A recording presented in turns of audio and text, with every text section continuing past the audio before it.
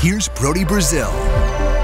But look, obviously time catches up to all of us, and LeBron James, while seeming superhuman, is no different. And I don't know if he's got 1 or 2 or more seasons left as a player in the NBA, but obviously his time in that career is soon winding down. But I don't want to dwell on that. I'd rather focus on his accomplishments, his longevity, his success over a period of time. It's been so impressive how he's been sustainable in this league, how he's adapted and always figured out what's next, including now. As he looks at the future and wondering what LeBron will do as a person and as a professional, he's made it quite clear on a number of different occasions he would love to own an NBA team that expands into Las Vegas. So this is not new, and while he was with the Lakers for an exhibition game earlier this week, it's not the first time that he's brought up the idea or talked about bringing NBA basketball to Las Vegas. Look at him on social media there. The Las Vegas branded NBA shirt and the smirk on his face. He knows what he's doing. He knows how to be successful in this. He knows how to bring it attention. He knows how to kind of wedge his way into an opportunity like this, which already has some momentum. So when he's at the press conference before the game and he's asked about Las Vegas, it really comes as no surprise. In fact, he was probably pretty prepared for it. The question was, why do you remain so interested in basketball here in Las Vegas? This is what he said, quote, "You have the Raiders here. You have the Golden Knights here. You have the Aces here. You've got F1 coming very soon. All-Star Weekend has been here a few times. You've got the NBA Summer League that's very popular. I think adding an NBA franchise here would just add to the momentum that's going on in this town. I think it's only a matter of time, and I hope I'm part of that time." Did he miss anything there? He's talking about Las Vegas, sports, expansion, excitement. Let's go over that one more time. NFL, NHL, WNBA, F1, Summer League. Did LeBron forget to include the A's and potential relocation that's very much on the table? Like, why would he not include that in the same conversation? It only adds fuel to the exact fire that he wants to burn here.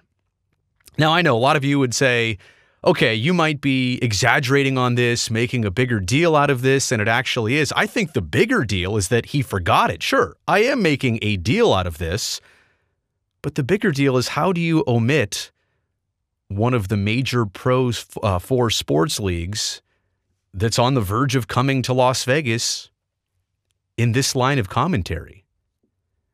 I'm not suggesting anything sinister here. It just wasn't even on LeBron's radar, crazy enough. And like I said, he knows what he's doing here. Tim Lewicki is part of the Oakview Group. He's their CEO, and he's poised to bring an NBA arena to Southern Nevada. There's a 66-acre site. It's going to be a $10 billion arena district. The NBA arena is going to seat 20,000. It's going to be south of the Strip. South of, 215 there, right off of I-15? And the thing about it is that he came out literally less than 24 hours after SB1 was approved. $380 million of public money for an A's stadium at the Tropicana site. This is exactly what he said, again, less than a day after that was approved. On this arena, I'm not asking anybody for any money, Lewicki said as the crowd cheered. We're not going before the state. We're not going before the county. He's been part of other pro sports ownership groups, other arena construction projects. Basically, he's saying, you know what, we're just going to fast track this. My point in bringing this up, LeBron definitely knows what he's doing and knows there are others out there who want to be part of what he's doing. LeBron himself cannot, I don't think, own and fund an NBA expansion team. There's the fee, there's all the startup costs, and yeah, paying for a team. But he could collaborate with somebody like Tim Lewicki, who, as part of the Oakview Group, might build a building, might also want to contribute some money to what LeBron has in mind. And so this does seem like a very real thing for the near future. NBA Commissioner Adam Silver said this summer, he addressed reporters, this was on a Monday back in June, July, or August. So at some point during the summer, during Summer League, I guess, in Las Vegas, that's when it was, touched on a number of topics, most notably expansion. He confirmed that the league will begin exploring the idea once the current media rights deal is up in 2025. Quote, "We will turn to expansion once those new media deals are done. It's not a sure thing, but as I've said before, I think it's natural that organizations like the NBA grow over time."